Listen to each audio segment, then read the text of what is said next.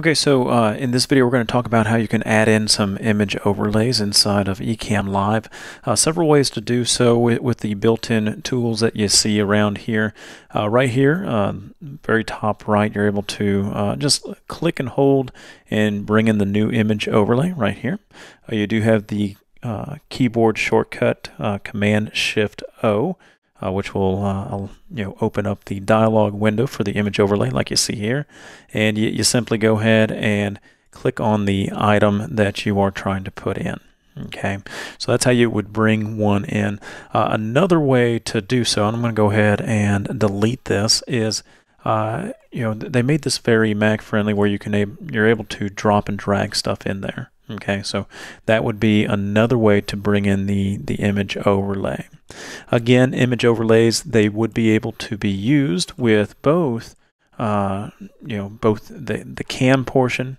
You can also use it with the desktop, and then you're also able to even use it with the video as far as the overlay goes. So this is a great way for you to position any kind of logoing or any kind of branding, maybe even bottom thirds, as far as what you would like to do with it.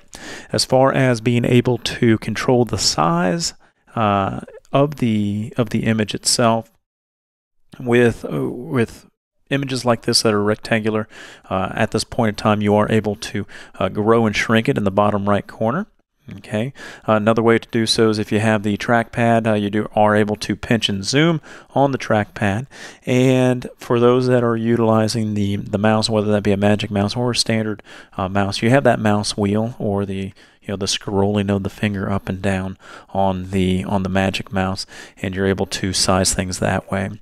Quick keyboard shortcuts, if you are looking to resize, is utilizing the command plus and minus buttons. So and again, you can see that my edit menu button is highlighting right there, and that allows you to overlay bigger and smaller in larger increments.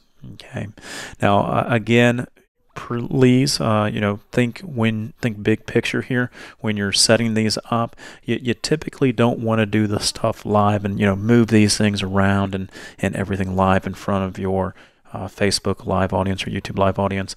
It's very distracting. Just have these scenes pre-set up. So all you'd have to do is have this scene here, and go ahead and create a new scene with a different image overlay, and that way you can make things a little nicer, a little neater, a little more convenient when you are doing everything here. Okay, so that is the image overlays that we discussed in here. Remember to choose what kind of overlay that you would like to have. Would you like to have it just for that current slide, or would you like to have it for all scenes? And we discussed that in the overview on how you're able to drop and drag these into the show all scenes, or just showing this specific scene and being able to toggle it on and off. And again, we are able to position these wherever we want. Okay, so that is the image overlay inside of Ecamm Live.